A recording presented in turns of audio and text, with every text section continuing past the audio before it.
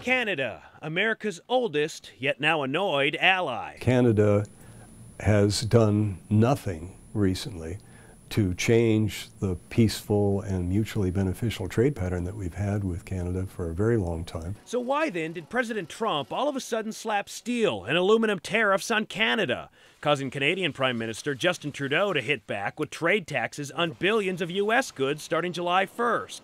Dr. Robert Cooterly is a professor of international trade at the Hughes Humphrey School. He's obsessed by the idea that we're running a trade imbalance with the rest of the world.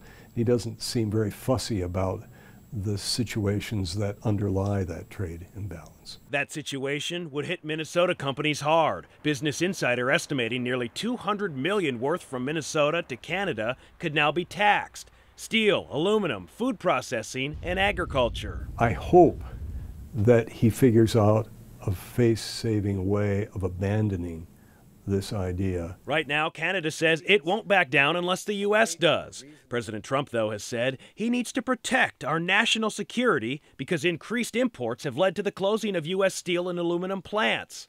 Dr. Cooterly doesn't buy that. I think nobody takes seriously the idea that material coming from Canada represents any kind of security threat to the United States.